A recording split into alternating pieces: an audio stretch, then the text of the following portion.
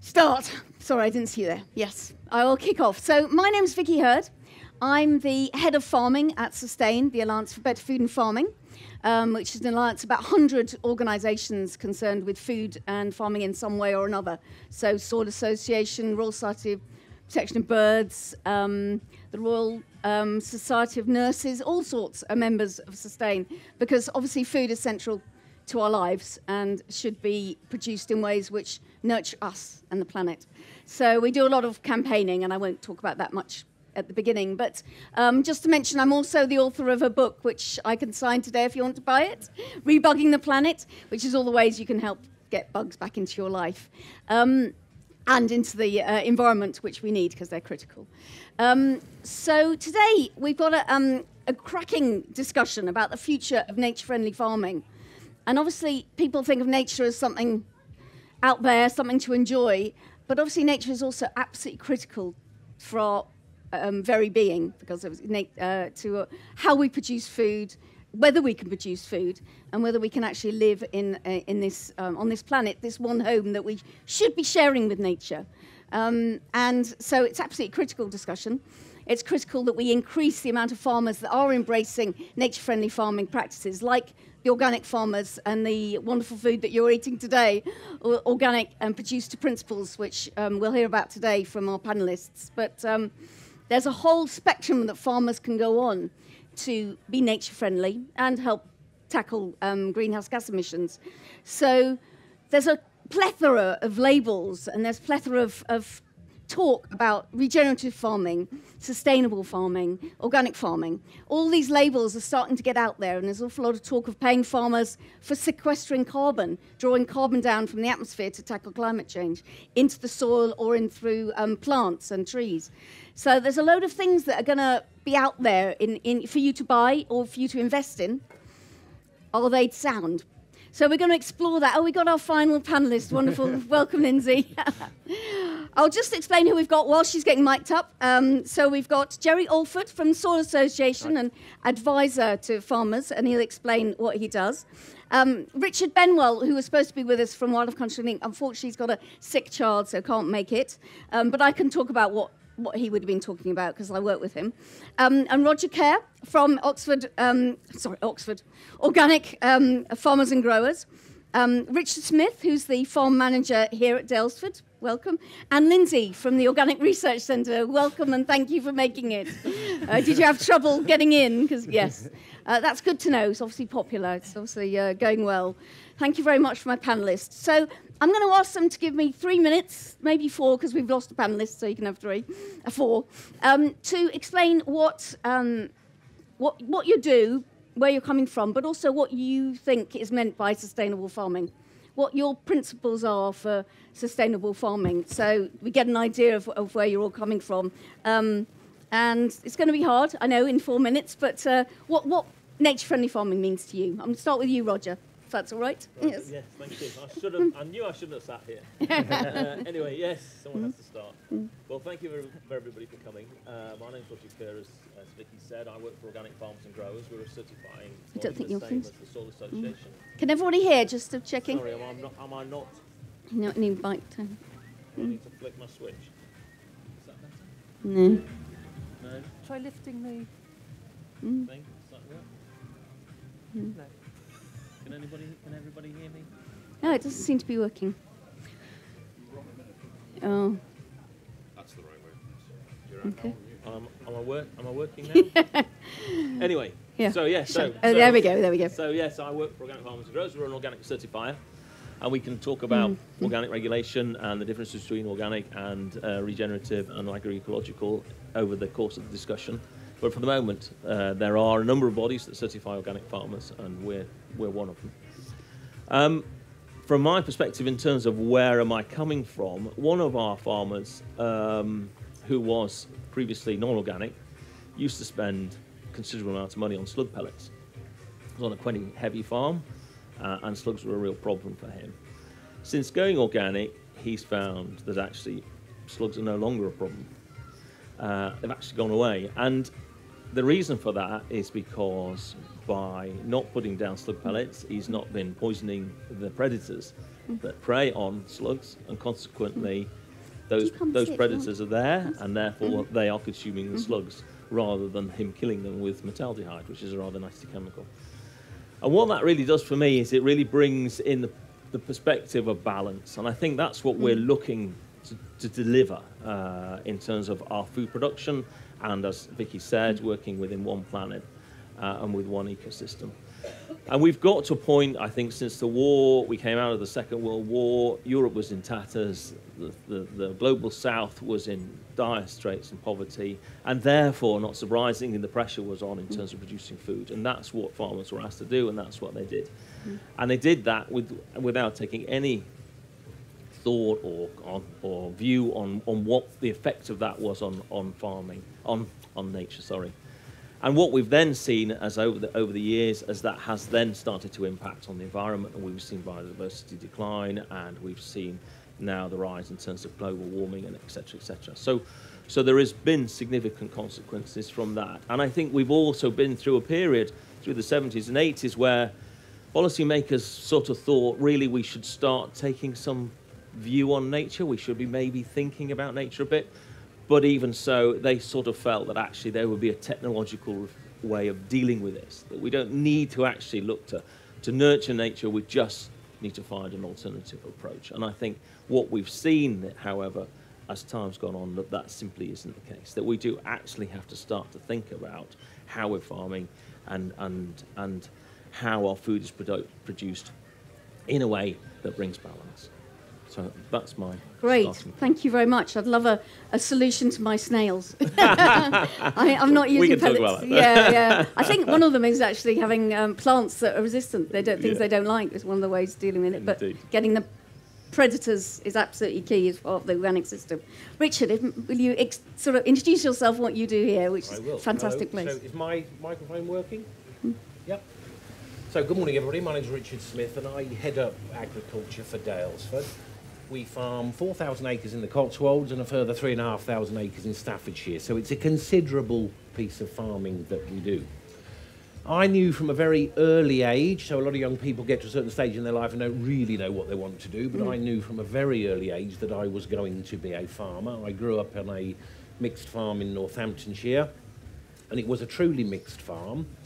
And then I went on to work in the Scottish borders, in the Cheviot Hills in Northumberland, on a hill farm where, to me, that's sustainable, regenerative agriculture without any label of organic and so on. And there are vast areas in the country that are farmed in that way.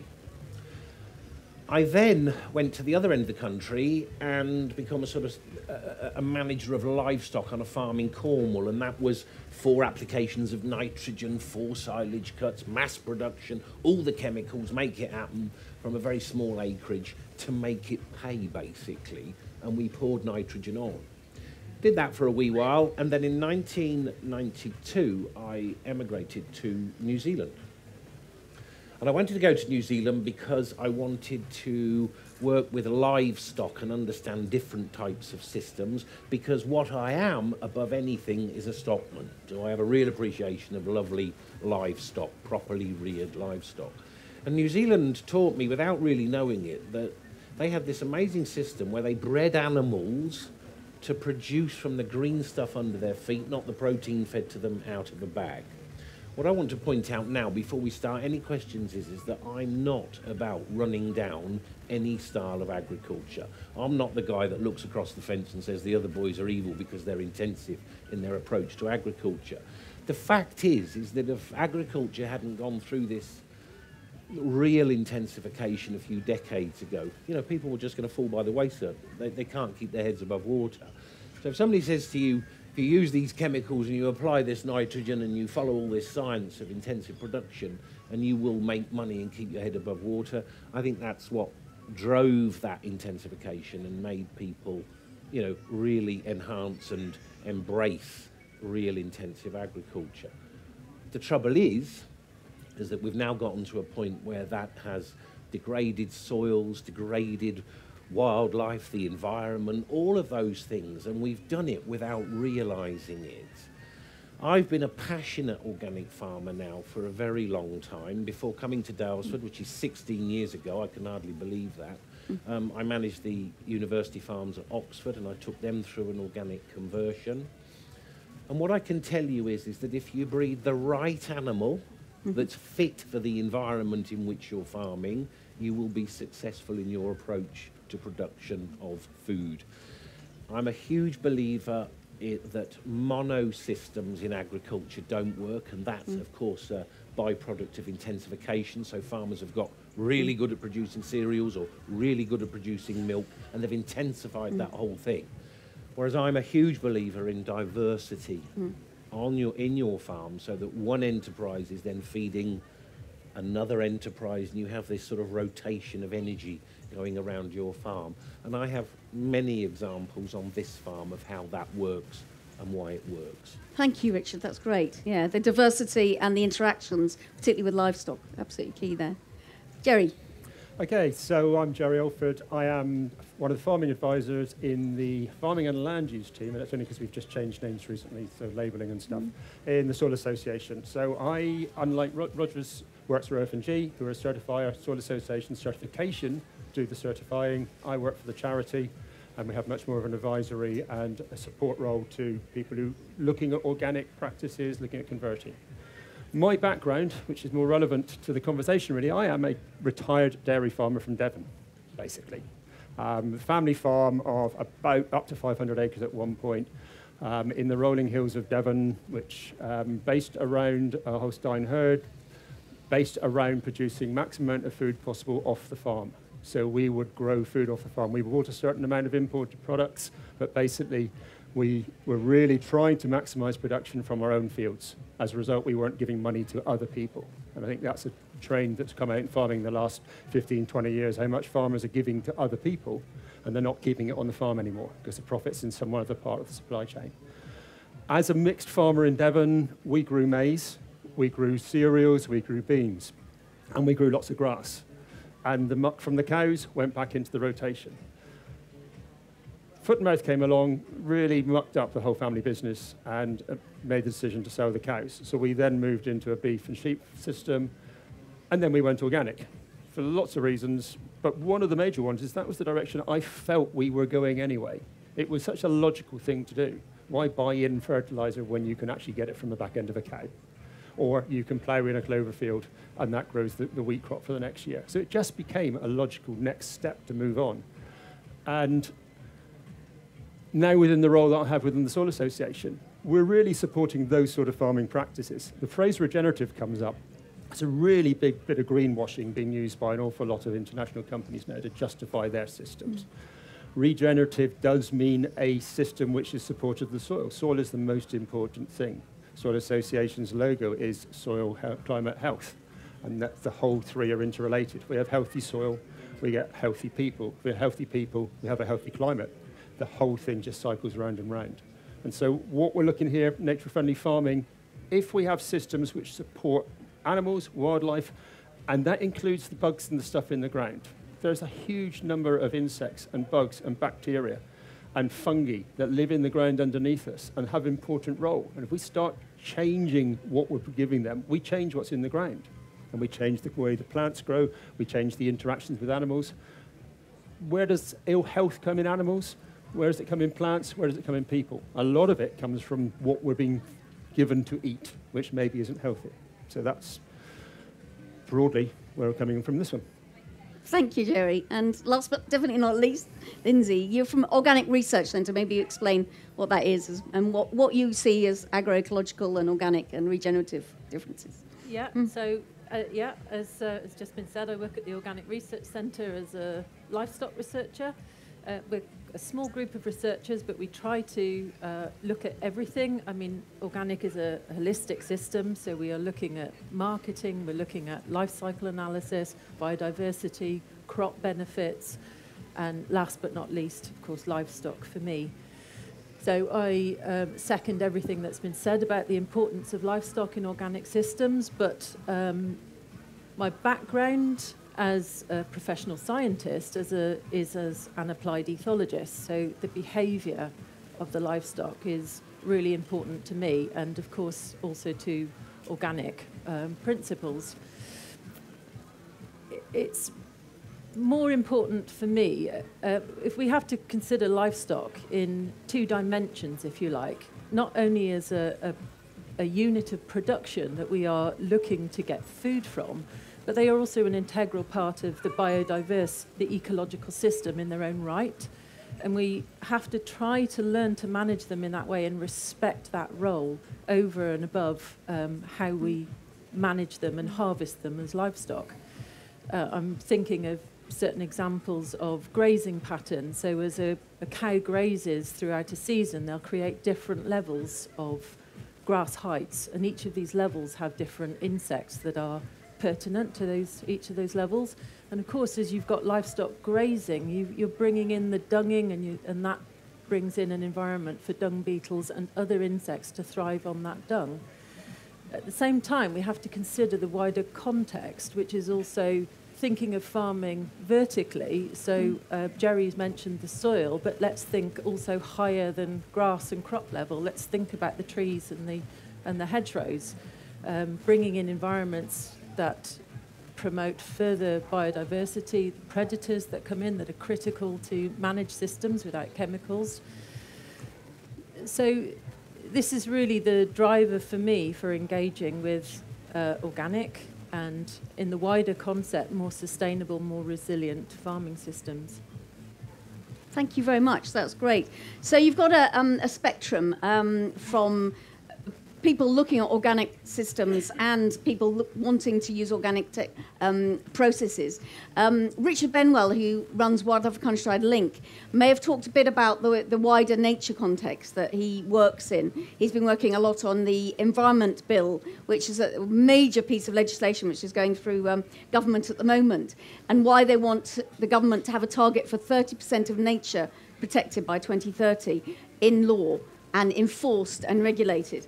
And he's absolutely clear, and I spoke to him earlier, his child is ill, as I said, I wasn't able to make it, but one of the key things he'd be saying is that we need to be supporting farming systems with an adequate budget, and there are gaps in the budget ahead, really dangerous situation where farmers are facing so many challenges, but we need an adequate budget for farmers to go on that transition, which Jerry and Roger can sort of help them go on, through advice, through support, through demonstration farms. And I'm sure is this farm a demonstration farm as well? Do you get farmers to come around? Oh, I would have thousands of visitors to Daylesford. Yeah, brilliant. Yeah, so that demonstration when farmers are talking to other farmers about the kind of techniques we just heard about, absolutely critical, but it needs funds.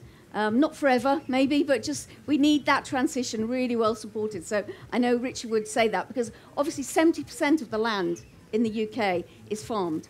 So it's a critical part of nature recovery. And we have one of the lowest levels of nature diversity and abundance in Europe, in the UK. It's hard to believe being here. You know, we're surrounded by bugs, just you walk through and it's amazing bird song, etc. But in the UK in general, all the studies are clear. We're really low on nature. So it's critical that farm systems do support nature. One of the things I'm going to ask them to say now is whether you think, I understand what you're saying, Richard, not dissing other farms, but what would you say some of the most problematic things that have come out of the farming system up till now are? You know, if you wanted to name a particular thing that you would thought were most dangerous that we really need to turn away from. I won't start with you, Roger. It's not fair to start that. Lindsay, could you say something you think particularly dangerous that we've been doing? Yeah, I think, well, there are lots of issues across the board, but perhaps this lack of diversity in rotations. So using the landscape for one particular product, plant or animal over a longer period of time, creating a real imbalance in the ecology and at its worst, poisoning the landscape. Brilliant. Yeah, so it doesn't work, really. You have to pile loads of chemicals in to make it work, and loads of... and it can stress animals being all in one place, and too many of them in one place, or, you know, 100% housed, for instance. So, yeah, so good one. Diversity, absolutely key. Jerry, would you want to say what problems you might have seen in your travels to farms? How to do it without dissing other farming systems is nigh on impossible. That's the problem, because inherently, by promoting one system, you are criticising another. It's a natural thing to do. And this is not meant as an attack. But you mentioned the chemicals and the fertilisers. And it's not just, it's the effect on the soil, it's the effect on the bugs, it's the residues left. It's the cocktail effect, as we describe it, of mixing different chemicals together that haven't actually been tested together to prove how safe they are. And then you get the residues of intensification of livestock, and also the fertilisers that get used, the fact that they're over-applied to chase a mythical potential yield, not a real yield, which leads to issues in the rivers, eutrophication, and there's a massive Great Lake apparently in the Atlantic Ocean of where it's just the phosphates that's washed out of the soil from the farming systems. That's a negative because it's creating issues further downstream. So we ourselves might be running a very, in our mind, very good farming system, but inadvertently we're causing problems further downstream. Thank you. Richard, can you say anything, or you rather not? Absolutely. So when I say I'm not going to diss them, I can point out where I think they're not getting it right. Absolutely fair, I think. That's exactly what I was going to say. So obviously, agrochemicals, insecticides, nitrogen, phosphates, water, rivers, all of these things, invertebrates in small numbers, not there because of intensive agriculture. But for me, the main one is animal welfare. So you, the consumer, I'd be the first person to say eat less meat and think about what you're buying. Buy a chicken once a fortnight rather than once a week. Don't increase your budget, but buy one with that credential behind it that is environmentally friendly. Huge thing about animal welfare. So just very quickly, if I can get questioned a lot about animal welfare and how milking cows isn't right and all these types of things, beef cows. Do you know there are beef cows that are walking around in this country and much of Europe that are artificially inseminated? They're fed drugs to synchronise their reproductive cycle with their female friends in the group. They're artificially inseminated, and then they have to be caesarean section for them to give birth to their calves because their birth canal, their pelvis, simply isn't allowed to open enough because of the muscle mass that's been bred around them by selective breeding. Belgian blue, look it up on Google it. So animal welfare is a huge thing for me. Intensive dairy farming, and it's a really good example because in 1968, a group of Americans came over to Holland, and they took back to America a group of Holstein cattle, Holstein dairy cows, indigenous of Holland, and they instantly put, back then in imperial terms, 100 gallons on the yield of milk they took from a cow in a lactation. A huge percentage of the milk produced in the world today comes from that cow called a Holstein. She's a skeleton, a hat rack with a skin stretched over her. She can produce 12,000 litres of milk in a lactation, and the lactation's measured on 305 days. In order to give that 10 or 12,000 litres of milk, she's been fed on average 4 tonnes of high-energy compound feed imported onto a farm. That's not sustainable. So they're the sorts of things that interest me. So how are you going to get around that? Well, you're going to breed a cow that doesn't require that energy, that high-octane fuel. You're going to get away from that Formula One racing cow, and you're going to build something that's four-wheel drive and can get across a dirt track. So for the last 15, 16 years at Daylesford, we've bred back to what I consider to be a really sustainable cow. We went back to the pure British Friesian, also originally indigenous of Holland, but they've been bred pure in Britain for many, many years.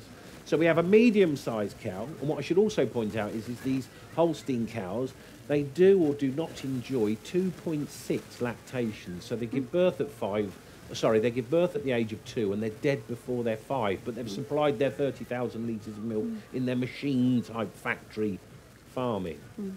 So we bred back to these Friesians. Our cows produce 6,000 litres of milk. They eat 1 tonne of concentrate. 0.8 of that tonne is produced on this farm, and they last for 7 lactations. And that's just been done by slowing that breeding programme down, rather than improving it for volume, improving it for quality of milk, and longevity of life. The fact that they give birth to male calves, so when the beef price is low in the intensive system, if a Holstein gives birth to a pure Holstein bull calf, a male, he's rendered pretty useless to anybody. Yeah? And they shoot them at birth because, you know, that's if the bull, but it's not too bad at the moment because beef prices are good, but if it goes down, they'll just do away with those calves. 100% of the calves we produce obviously go through full fruition, beef enterprise and so on, and they play a major part in the beef production for Daylesford. I could think of 1,000 things that intensive farming Yeah, brings that's fine for now. That's a pretty good one. Yeah, that's pretty. I mean, animal welfare critical. Did you want to come in on that? Yeah, I would just like to add to that. Of course, I agree with all of that, except just to say that there is no ban on using any animals in organic systems. It's just that the more native breeds are more appropriate for those systems. They fit the system. They do. But I would just like to say that I interviewed a farmer in New York State who'd gone from high-intensive, high-yield herd and switched to organic. And the biggest difference was for him was getting the cows out onto grass. And he told me that the most impactful learning experience that he had was that he reduced his milk yield by 50%, but he reduced his disease incidence by 90%. Wow. Yeah, so it's a huge massive cost reduction as well. A massive welfare impact, even though these were still Holstein Yeah. animals. You know, it can still make a huge difference. And to he their had a welfare. market. He found a market that would Yes. support him in doing that. That's Yes. something we should go on to in a bit. But I just want to Yes. ask Roger, what would you say was the worst? If you could, you okay. don't have to, but if you think of one thing. Well, the only thing I would say is one thing I think, and going back to Richard's point about intensification, I think the whole ethos of farming over the last 60, 70 years has been about dominating nature. So nature's been subjugated, dominated, suppressed, and that has been very much the whole policy framework. And you know, without dissing farms, at the end of the day, they have to operate within what they're being asked to operate within. But the policy environment has been around dominating nature. And if you read the Farmers Weekly or any of the farming magazines, less so now, but historically, all these chemicals were called Gauntlet or Commando or some sort of military... Bullet or something, something of a military context, which sort of gave the essence of this battle that farmers seemed to feel that they were in battling against nature, that there was a war going on. And actually, that's not how it should be. And we can't fight the ecosystem that we work within. We can't fight the planet. We have to work with it. And I think that fundamentally, for me, has made a huge difference in the way that we've approached farming, in the way we've approached food production. And the other thing I just wanted to touch on, I think, is also around the drive for cheap food. And we've talked about the cost of food, and I appreciate it has to be affordable, but at the same time, we're in a situation where the UK is the third cheapest country in the world behind Singapore and the USA for the price of food, and obviously if farmers, and Richard's talked about this need, this economic need, if farmers are driven to produce food at very, very cheap levels, then they will ultimately move down the route of trying to control the environment and to manage their risk. So I think there is a discussion, I think Vicki will probably pick up on that, but there is a discussion around the price of food, and that then leads on to other issues around socioeconomic and how can people afford it, and you know, it opens up into a whole raft of stuff. Great. Can I just ask people, if you're willing to put your hand up, what you feel? Do you feel you know what organic means when you buy? If you're buying organic, you're coming here. You've seen Daylesford. Do you feel you know what organic means? Does anybody want to put their hand up? Do you want to say? Avoiding chemicals. I'm going to repeat what you say. So we're going to avoiding chemicals and diversity. Yeah. Whole food, not whole foods, right? Okay. Okay. Yeah.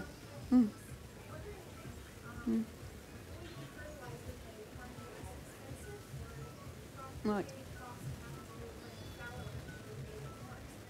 The question is, avoiding fertilizers makes it less or more expensive, or leaving it to fallow and allowing it to get regenerate, so to speak, through natural systems. Is that cheaper or more expensive? Does anybody want to answer that?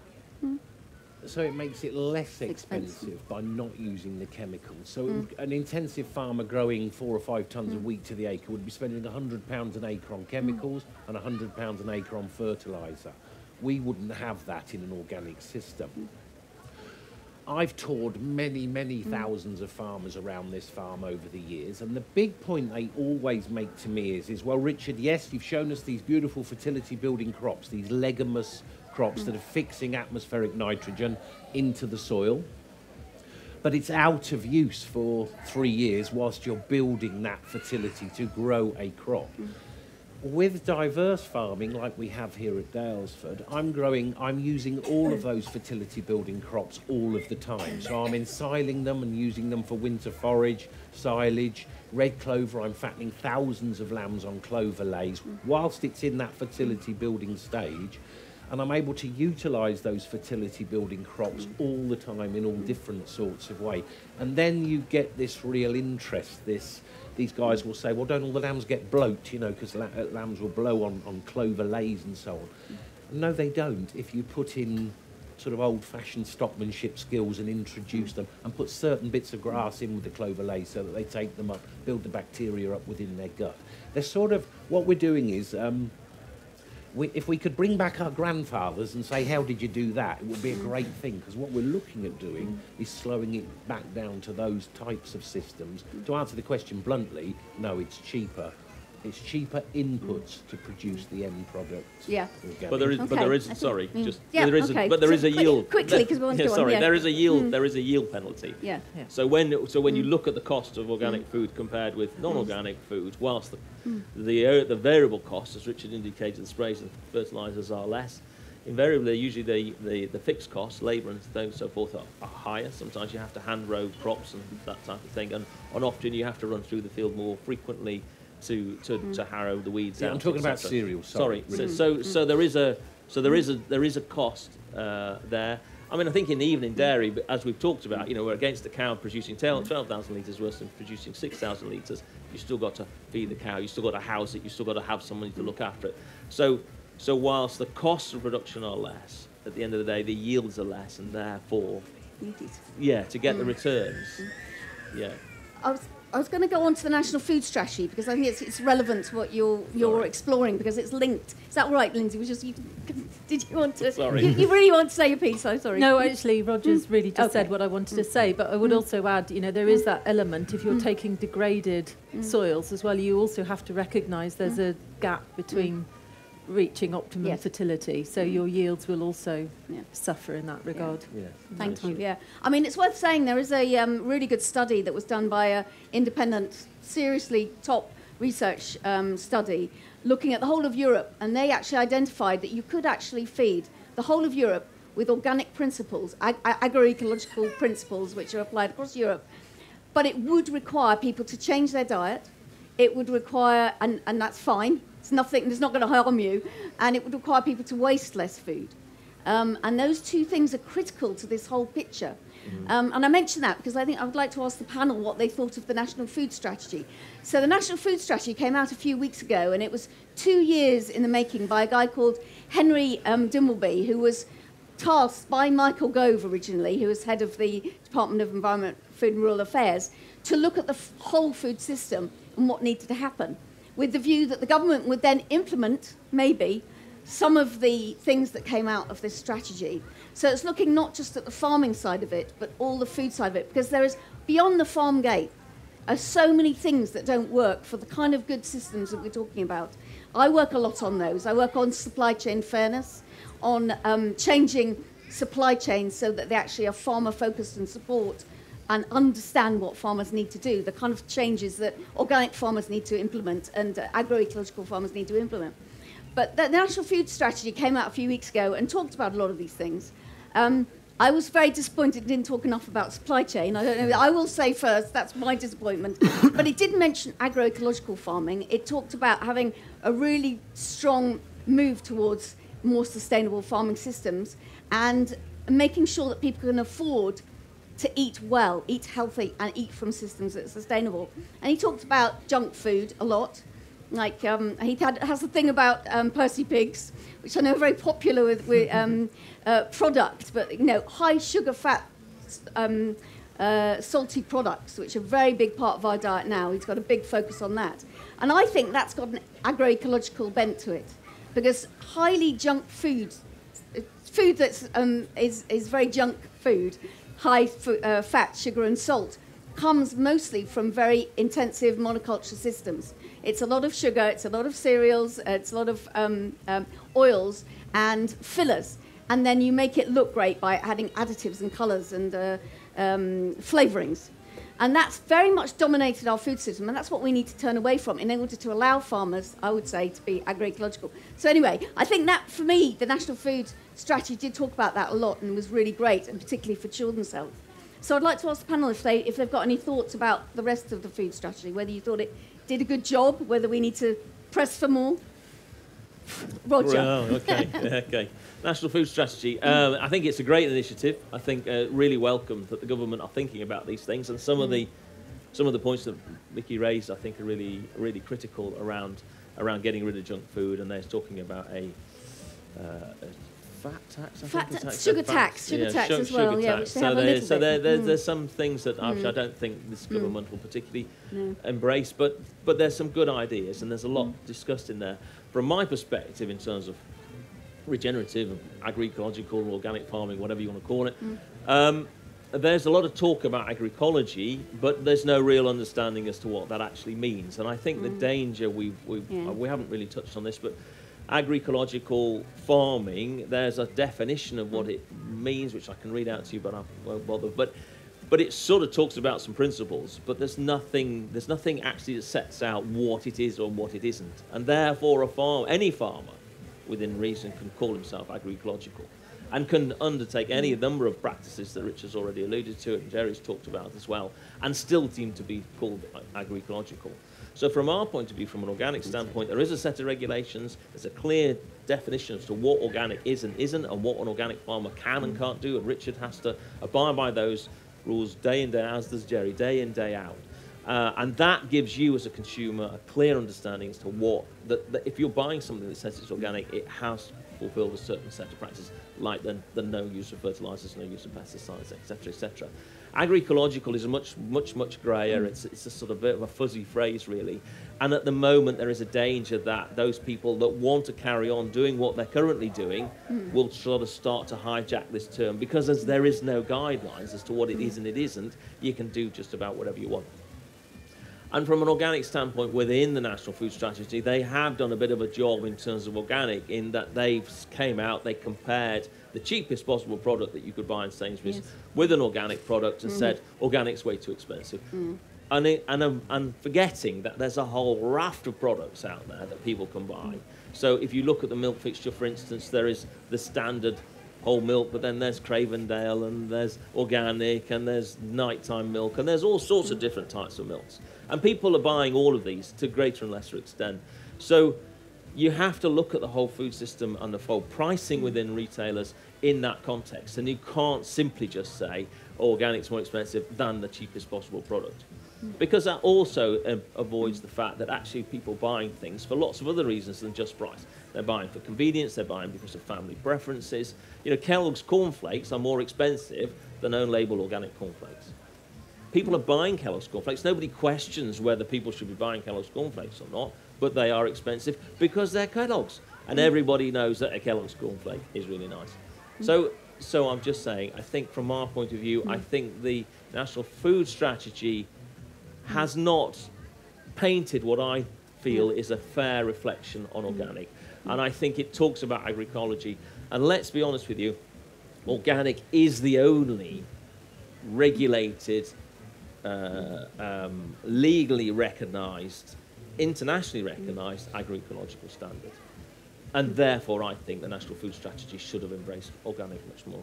And have organic standards, they've been developed for sort of 50 years, haven't they? Or was it 60? Well, I think the Soil Association would develop the first standard, which was sorry, after Jerry should answer this, but no, you're the historian. you know, opened the, you know, it wasn't a legal standard, but that was developed in the 70s. There was then a development as organic started to become more, people became more interested. There was a recognition that there needed to be some guidance here. It was a little bit like the Wild West, and this is the danger, I think, with That's the what's agroecology. I was going to use the phrase Wild West now. A little bit Yeah. well, you know, Yeah. people could call it, and even now, I mean, I took the dog out the other night and walked down the street in the village, and someone had put duck eggs organic underneath, and I'm thinking, is it really organic? Yeah. But anyway, that's beside the point. So I think there was a need for that. So at the end of the 80s, the European Union took a decision to set out a set of legal standards. And so the first set of organic standards, legally defined organic standards, was in 1991. And that was for crops initially, and then the livestock standards were developed again. And then about 10 years, 12 years later, another standard was then developed. And joy of joys for all of us, they're now looking to develop another one, which will be coming out next year. Well, But they're I mean, trying the to reason, improve things. the reason I asked you is because it's not just sort of come out of nowhere. It's come out of a lot of probably mistakes and a lot of, you know, wrong directions, but a huge amount of learning from a group of farmers and researchers that have developed the organic standard. And now it's a legal standard, but it's you know, comparing it is slightly unfair. You know, it's really... Sorry, my last phrase, because I know everyone else wants to talk about our chairman, the chairman of our farm, his father started farming organically in 1947. Right. So, Lots of learning. so there A lot were of there were 2 or 3 farms in the UK at that time. After the war came in, and they started government started to push the use of nitric chalk and certain chemicals, and there are a certain number of farmers who immediately said, no, this is not the way we want to farm. This is not how we should be farming, and therefore they became. Now, whether they called it organic in 1947, I'm not so sure. Lady Eve Balfour, who was the founder of the Soil Association, was a huge proponent of organic, and that pre-war. So it has so it's been a long time coming. There's a lot of learning. That's the kind of thing I wasn't, you know, it's come out of a lot of learning, a lot of mistakes, and a lot of understanding that's grown through those systems. Lindsay, you want to say something about the National Food Strategy? Sorry, well, actually, I'd quite like to build on what Roger was saying. Really. I mean, of course, organic is the one that has the standards. So if you buy organic, you can be sure that's what you're getting. Yeah. But you know, let's not criticise overly the other approaches, and let's applaud them for moving towards more sustainable farming. But in terms of agroecology, I mean, that's gone through a very convoluted process. And originally, the original meaning of agroecology, agroecology, was the science. So it's looking at agronomy with ecology as part of it. So, and that still remains true. That's an area of scientific research today, predominantly from the US, but still very much the case in Germany and France. It's also a movement, and it's also practice. So it's really quite complicated, but they are setting themselves some definitions. They're not the same as the organic principles, which, if some aren't familiar with those, that's health, ecology, fairness and care. That overarches everything that is happening in organic. But they do look at things such as productivity, sustainability and equity. So they look at the supply chain as well, having a role in the marketing. Increasingly so. So even within the practice, if you like, and part of the research, they've transitioned from field level to farm level to system level, and they're increasingly looking at the whole food system. Yes. Which is critical, I think, you know, and taking us back to the National Food Strategy and whether people can afford and access the kind of foods that are from an organic or agroecological system is key. But of course, let's not forget that much of this learning is based on the organic systems, because this is where the research... Is anybody confused yet? Too many words. I mean, imagine you're a farmer or you're a farming family, and you've been encouraged to farm in a certain way for the last few decades, and that's usually been intensively, and then you've been paid this standard subsidy, which we call the BPS, or the single farm payment. So a farmer's paid an amount of money for every hectare of land that he farms that is kept in good agricultural condition. That's being phased out. So that's the big news, and that's what's making a lot of farmers very nervous. So in the next few years, there will be no single farm payment, this lump of money that comes into their farm. The government are going to subsidise agriculture, but they're going to do it in a different way, where farmers are paid to be more agroecologically friendly, supporting the environment, etc., which sounds fantastic. But there are an awful lot of nervous people about now, about just about how they're going to make that happen within their farming systems. Now, it's a great thing, and it's really pushing change, and the interest from people wanting to understand about organic agriculture or more environmentally friendly practices has never been greater. And it needs to be really, for me, it needs to be really simple messages that governments and so on put out about what our targets are and where we need to be. A lot of people, you know, the average age of a farmer in this country is about 63 or 4 years old. Yeah. You know, how do you encourage it? It needs young people. Agriculture needs to be seen as one of the better career paths rather than one of the lower ones, and we need to push that forward. But it becomes so complicated. But you know, national food strategies and all these types of things, yes, very good, but keep it super simple and give us very clear messages. And, give There's a question farmers there. Yes, I'll ask. That's a question. I just wanted. Jerry, did you want to say anything about the national food strategy? It's just a complicated thing. I think one point I would like to make is it's the ultra-processed foods they're talking about all the time. We've got to go back to more simple, straightforward food. If you're a soybean grower in South America, you're told Europe wants my byproduct, which is the protein meal. Or you're told that the industrial food processors want the byproduct oil because the guys in Europe want the protein meal. And they're both being sold as byproducts. Yes. We don't need to buy European, South American soybean meal to bring into the UK. We can grow beans in the UK. We can actually grow beans on a large amount of the UK arable land. We can get rid of this commodity production. We can end up producing food for our own animals. Why don't we do it? Because the supply chain is owned by the big shippers, the big companies, the big feed mills, the big supply chain. They've taken over the whole thing. So that's one area. You mentioned the other supply chain. Big news at the moment, lorry drivers. Yes, we're shortage of lorry drivers. Yeah. The supermarkets have been paying £2,000 golden hellos to lorry drivers to go and drive for them. And who are they taking the lorry drivers from?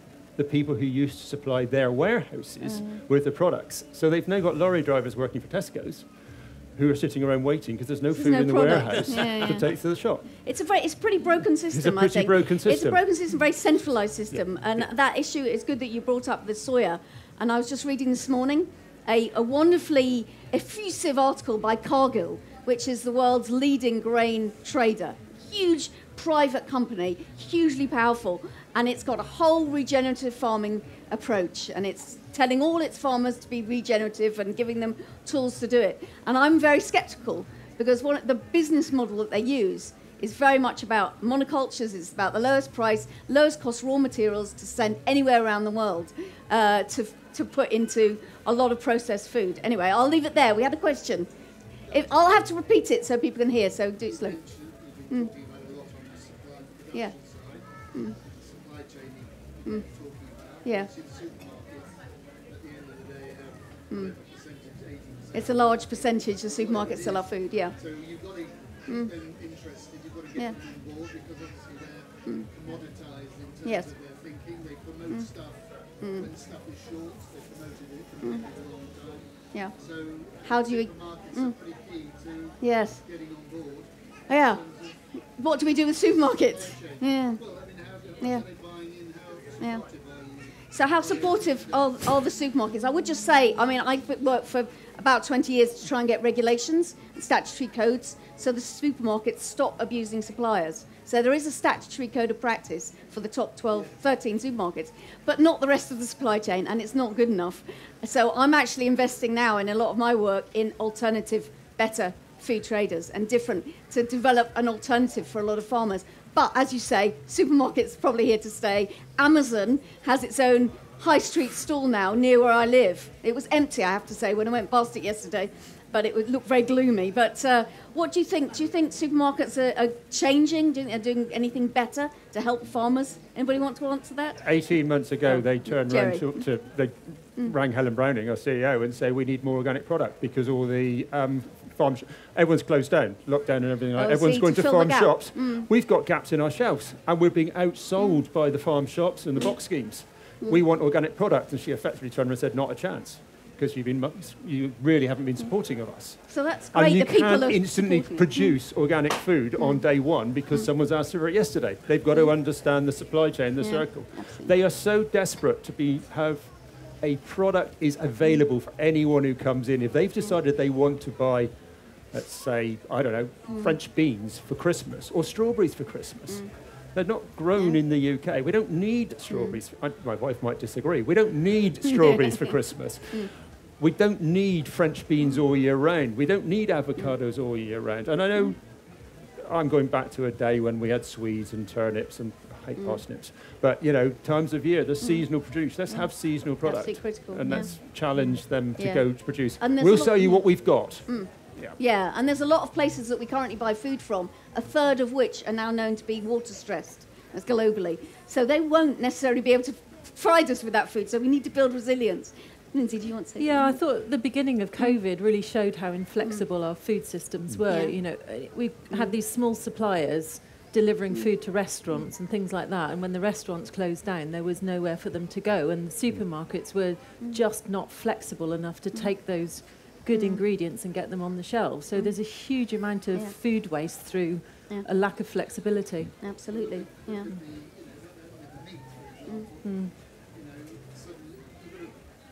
Supermarket's got to look at the carcass as a whole, you know, it's got to sell every element of the carcass. It's not like saying, look, you just want meats, because in order to get meats, you're going to then create problems, Yeah, that happens. steak and all sorts of other Yeah, stuff. I couldn't agree with you more. It's a together approach. No. Yeah. It's a commoditized approach, Yeah, which they still, I'm afraid, are. Yeah, yeah, It's all they do. yeah. yeah. How much is it? Sorry, they're All they're interested in is Okay. Did you want to come out, Roger? Just- And just then very if quickly, anybody yeah. has any other questions, do put your hand up. very quickly. Sorry, just I also work with the OTB, which is Organic Trade Board, which also looks at consumer. Which is hosting this session, actually. Yeah, there you are. There you go. So there you go. And they've been working quite closely with retailers, and they find them very difficult. I'm not saying they don't, but there is a recognition that organic consumers are actually quite a valuable consumer to have, because they do tend to spend more in store, regardless whether it's organic or not. They just tend to spend a bit more. All right.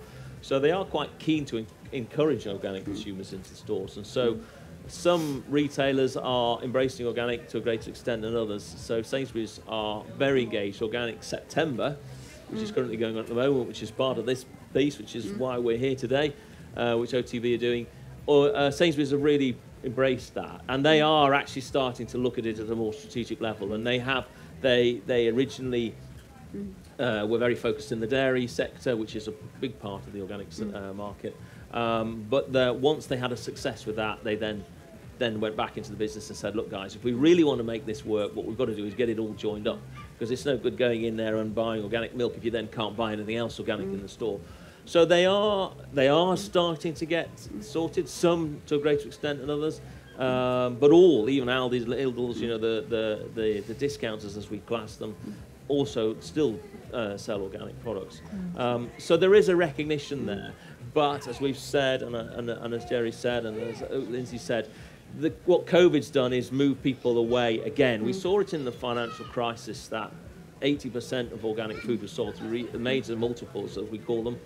But once the financial crisis came, a lot of the retailers removed organic and other high-value ranges, and the organic shoppers went online. And we're seeing that. And that is eroding. So now major multiples have got about 67% of the market, and that is continually declining. And it will be interesting to see the consequence of COVID when we look at this in the next few years. Again, I think the amount of organic food that's actually being sold through the major retailers, it will decline. And because people will be looking, as was the case with Daylesford, be looking for specialist organic producers that you can trust. You go and see them, you know about them, you can understand. And we need more of those available Yeah. for all of the population, just not in those places. I had a question here. Thank you.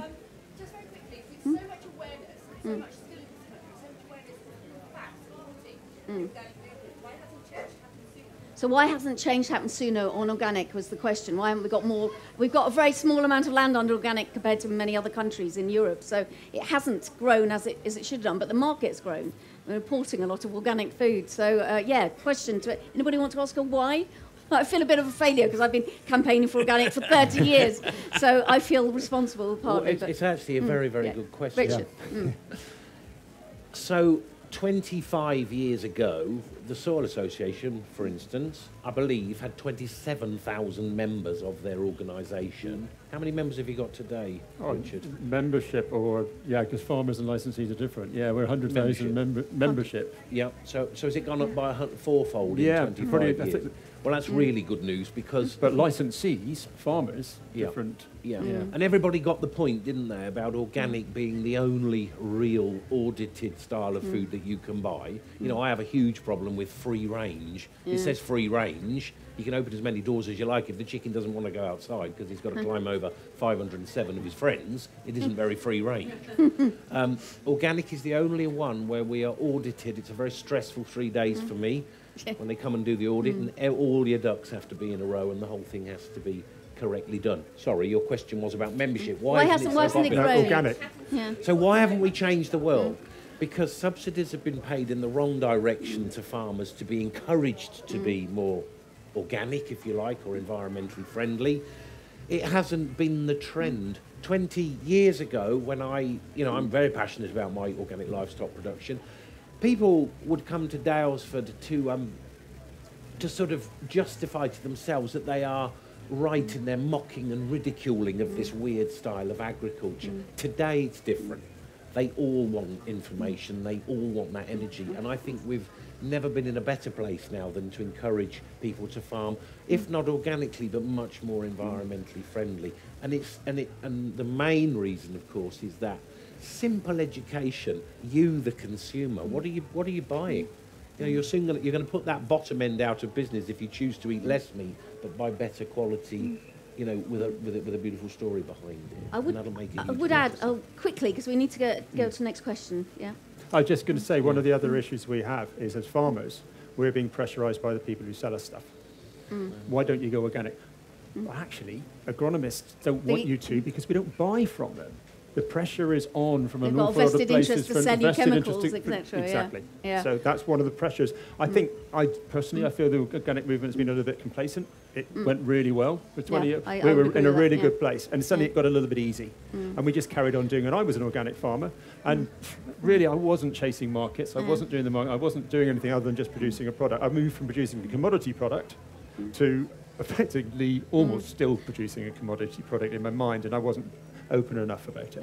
I think if you ever meet your MP, encourage the government to support organic, because I don't think this government is particularly supportive of organic compared to even the one in the 90s when I was working. We had an organic action plan, but that faded as soon as that government left. I'm going to move on because we've got another question there. You can try and take later. Can I just ask about advantages, disadvantages of corn-fed or grass-fed? Advantages and disadvantages of corn-fed or grass-fed.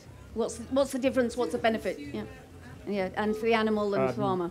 Grass-fed, absolutely, massively more healthy, much more products in it. It's omega-3s, omega-9s. You look at the balance of those things. Corn-fed just means grass-fed in itself. Roger's pasture on board Pasture for Life, I believe. So Pasture for Life meat is brilliant because that is pasture all the time, all its life. Corn-fed means it's been given grain at some time in its life. With Pasture for Life, never in its life. Organic, you can be organic and Pasture for Life, but a lot of organic farmers will use a small amount of grain to finish off the cattle. Chickens and pigs have to have grain. We can't go to 100%. We've tried. We've worked on that project. We can't get there, but we can get closer and closer. So pasture-fed and grass-based, but terminology is important because an animal that's been out eating grass is by legal definition pasture-based, but the PFLA standard is never having anything but grass. Yeah, the Pasture-Fed Livestock Association. If you could support them, it's a growing mark for livestock farmers, really important. Ruminants basically evolved millions of years ago, just like we did, to walk around the face of the planet and eat poor quality and high quality natural proteins in the form of forage. We, as modern day farmers, have bred animals that need more than that to grow and perform and get themselves into a prime condition. One of the things that I've done over 16 years is create a sheep flock of nearly 5,000 ewes. that perform in the top 1% of sheep flocks in the United Kingdom as far as numbers go, in production, but 10,000 lambs produced from forage is hugely satisfying, and that's a ruminant stomach doing well from a forage-based diet. It has huge benefits. I met a lady once years ago, rocket scientist type woman, Vandana Shiva. You may have even heard of her. She was one of Prince Charles's great sort of inspirations. And she came to Daylesford and she said to me, Richard, if we were to sit in a small room and be locked in and fed Vindaloo curry for a week, we'd be adding to the noxious gases around the world. And it's the same with a cow. And I read a piece, I think it was on the Soil Association website. It said, it's not the cow, it's the how. It's not the cow, it's the how. not That's the a cow, good And one. I like Yeah, that. That was It's a quite good a line. good one. Yeah. That was It's not a the really cow, good it's the... It's how. Oh, yeah. It's not The the cow, cow, it's it's the the how. how. Yeah. Do try and support those farmers that are doing it well. It's just to pick on Richard's point, the cows, the thing about them, they're basically very low input, low output creatures. That's how they evolve. So you take low grade forage, you stick it into a 50-kilo drum inside them, and they have bacteria in there that breaks that down and turns it into protein, and that's how they survive. And what we've done is try to take this low input, low output animal and turn it into a Formula One. Yeah. With rocket fuel. And that's a problem. And often, if you go into certainly some of these intensive farms and you look at the cows, even when they're lying down, you can see them breathing really quickly because their physiology is going so fast because they're being pushed so hard. It's going back to Richard's point about being pushed. And that's why they only live 2.5, 5 years. So then you or get less than 5 years. infertility in the cow, you upset her reproductive cycle, you All can't sorts get her of back ways. into calf, she can't go through patrician, you're not entering another lactation. In a grass-fed system, there's no opportunity Has for anybody that. oh, You're working. I'm going to stop you. I know you could talk for hours Sorry. about these things. No, You're so rude. Last question, and if you could think also what you would suggest to the audience to do, any things they could do, and I think as citizens, not just as consumers, as a final comment. What's your question? You might have already covered this, but do any of you know how representative organics or regenerative ag is in the agricultural colleges? Okay. Farmers learning much about this? Okay, agricultural colleges, are there courses, are they being taught organic and agroecological? There's a shaking head in the background, so I think that's answering the question. I know that, RAU, which is, I still call Cirencester College, but it's Royal Agricultural University at Cirencester, has Nikki Cannon is one of the professors there, and she's an organic support. So there is organic work being done. Regen is now being talked about because it's this new concept and this new idea. So it's the buzzword at the moment, actually isn't it? specifically trained to do that, no. I'm not aware of anything specific. No. It's a big gap. I would agree with you. It's a Absolutely big massive gap. As the researcher, you might agree, yeah? I absolutely agree, Yeah. but I would also add that the SIUC, the Scottish Rural University College, they also have a master's on organic farming. Oh, right. That's good to know. As do Harbour Adams. Okay, so there is organic So there are courses. some things, but even in it's an agri-ecological one rather than the SIUC, which is organic. The Harper do an agri-ecology MSc, but even within that, they don't talk a great deal about organic. I mean, it'd be great if every entrant into an agricultural college was taught whole farm approaches, Yes. the whole system approach of farming and how they all link together and how to build fertility naturally. That would be amazing start. So everybody was knowing that. Do you have any tips for the audience before we finish? I think I probably run out of time. So one tip. Eat less meat, eat better quality, understand where it comes from. Okay. Get to know where it comes from. Frederick, Jerry? Yeah, absolutely. Get to know where it comes. Talk to the farm. Go to farm shops. Like here, but there's others. There are other exists. I'm sorry, but Are there? yeah, there are. Get to know where your supply chain comes from, and don't worry whether it's not a perfect-looking carrot or potato, because it will taste exactly the same as the one that's made to look perfect.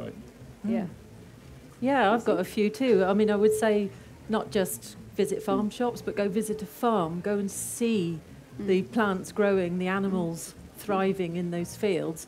And if you've got children, take your children. We know from some research that children who have visited a farm, even if it's just for a weekend holiday or something like that, they make better informed choices than any label on any product as an adult. So Thank you.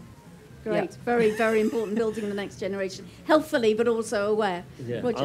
And I would say, first and foremost, grow some food yourself.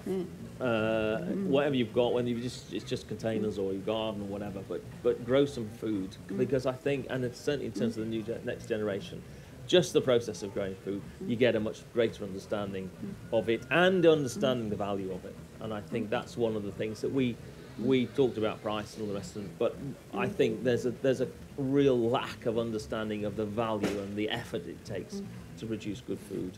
So I think if you can do that, that would be great. And I think certainly get children, grandchildren, and other people involved and to understand that. And the final thing, I think, which none of us have said so far, is buy some organic food. Well, yeah. Buy organic food. Assuming we're here, so we know about. Buy a bit more, if nothing else. But also just buy a little fresh. bit, yeah. Buy fresh fresh. if you Yeah. can, and cook fresh, because it's possibly a system where the farmer is getting more from the pound that you're spending than a processed product. Farmers on average get 9% of the gross value added of the agri-food system. So less than 10 pounds of £100 goes to the farmers in this country, and the rest goes on the marketing, on the advertising, on the label, all the fancy packaging and the executive salaries and offshore shareholders and tax, whatever. So an awful lot of the money isn't reaching the farmers when it really should, to allow them to change their system, to do more rotations and diversity, to explore going organic, or and to get the kind of advice, getting Jerry's advice. I'm not sure it's not hugely expensive, but it needs to have more money in the system for farmers to be able to do what they need to do to recognise the climate and nature emergency in what they're doing. And we all need them to do that, because it's absolutely essential for our lives and the home we live in and our children's homes. So if you can, lobby your politicians as well, either local or national. I would say that I'm a campaigner. We need you to act as citizens as well as consumers. So if you can, please do get involved in any campaigns you hear about. There's actually an organisation called Better Food Traders, which we founded a few years ago, which is about the bit in the middle, the traders, trying to get traders who recognise really good farming and are willing to trade it through to the customer in a much shorter chain and taking less out of the system, less money. So the farmers, like one I buy from in North London, the farmer gets 50%, not 10% or less than 10%. So the farmer can then carry on being organic and carry on investing in their system. And so all those things are really important. I hope you found this useful.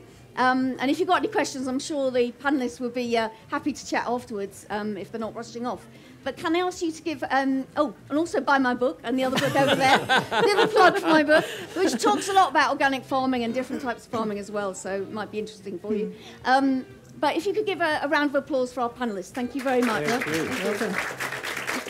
Thank you for coming.